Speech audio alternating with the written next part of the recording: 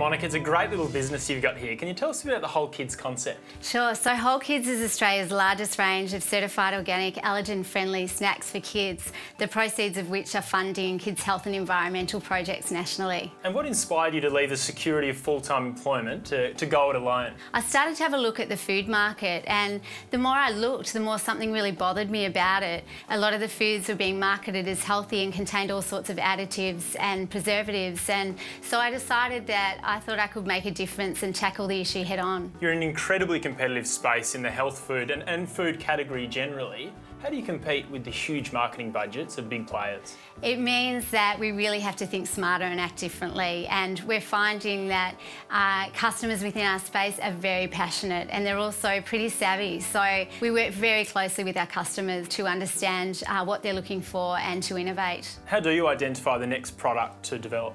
So we run a series of focus groups with parents and children, and we basically talk to them about what they're looking for, what their frustrations are.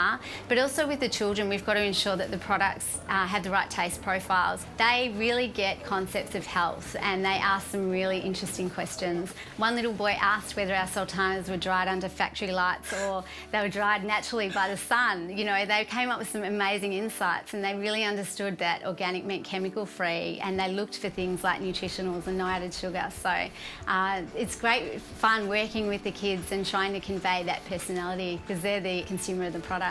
You've had some great successes getting on major airlines, supermarket shelves. Are there any common themes that have enabled you to win those big pitches? I think that consumers are looking for healthier product, and one of our first big wins was with Qantas, and we received a call from the head of special meals, and she was getting a lot of complaints from parents about children climbing the walls mid-flight because they were eating sugar-laden products, and parents really weren't happy. So there wasn't much of an alternative. But having said that, we went up against some of the biggest brands in the world, and we had to talk to them about how passionate we were and how we thought our business was very much aligned. We're an Australian business, and that by providing quality product, parents would really appreciate that. As if you're not busy enough, you're a mother of a couple of kids as well. How do you manage your family life with the business? I learned early on that I needed to really separate the two, and that as we were growing, if I was going to survive, I really needed to empower my team to give them the freedom and flexibility to unleash the true power of the business. So I simplified our business model. We set a really big vision for the company. So we have a big, hairy, audacious goal, or a BHAG, and that's to achieve, to provide 50 million healthier choices for parents and kids by 2020, and to date we're tracking at about 15 million. It's just really mobilised my team so that they do have the freedom to make decisions and to run the business while I'm not here. And in doing that, it's been really empowering, not only for them but for myself, because it's meant I've been able to step back into the business and to work a lot more on the business. So Monica, how have you gone about developing a brand that stands out from your competitors? So I think for us it's about being true to our values and what we stand for.